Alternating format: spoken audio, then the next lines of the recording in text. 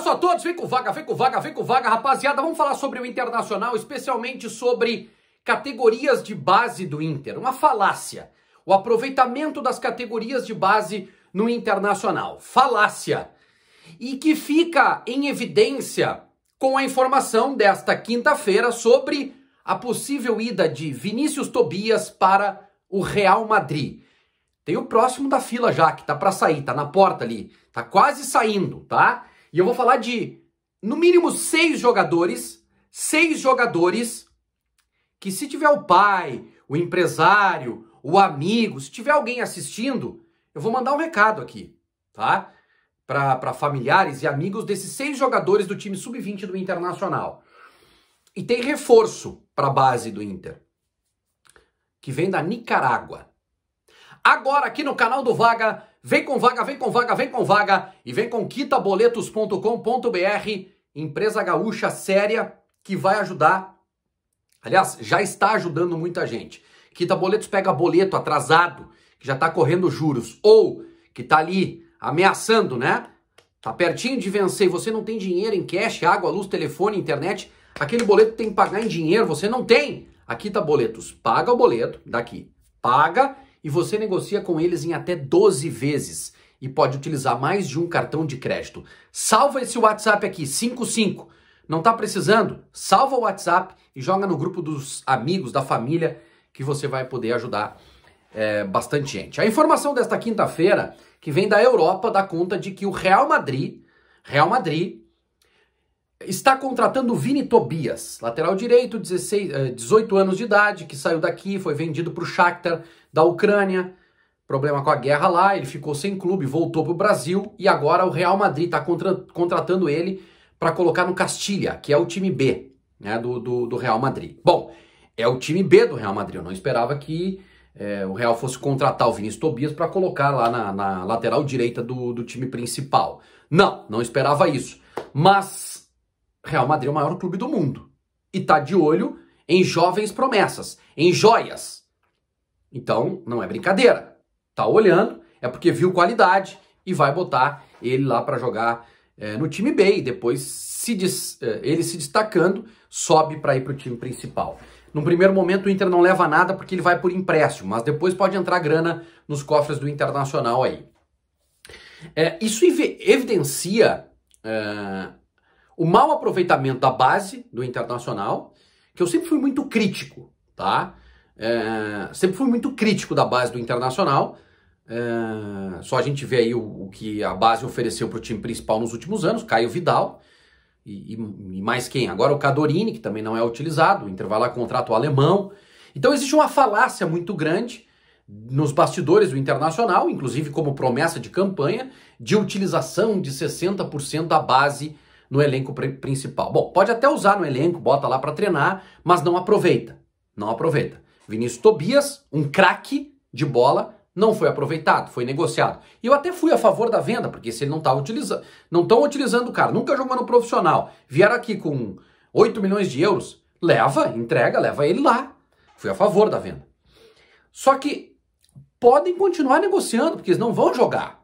Porque o Inter entrega a chave do clube para quem comanda o futebol. No caso técnico, porque não tem vice-futebol, não tem diretor executivo, não tem coordenador. Então é o técnico que manda. Então o Medina chegou aqui, base, não, vou defender o meu trabalho. Contrata lá o Gomes do Vasco da Gama, traz lá não sei mais quem e bota aqui. E não olha para base. Não olha para base. Tá? No caso do Vini Tobias, ele já estava vendido, né? Mas, por exemplo, o Thauan Lara é o próximo da fila. É o próximo da fila. Eu ouvi agora a manchete do Tiger Junk na Rádio Bandeirantes, que o Medina está encantado com o Lisieiro. O Inter vai começar o Campeonato Brasileiro e a Copa Sul-Americana, que foi o que sobrou, com o Lisieiro de lateral esquerdo. O Lisieiro jogou no meio ali e tal. Eu entendo tudo isso. É uma circunstância. Mas o Inter foi contratar um jogador de 20 anos de idade que era do Botafogo, Paulo Vitor, que se viu aqui que não é nada demais.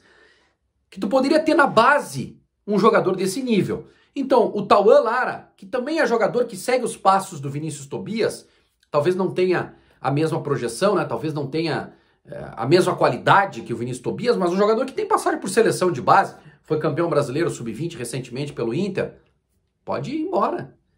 O Vinícius Prates é o empresário dele, já tá vendo coisa para ele. Porque não vai receber oportunidades.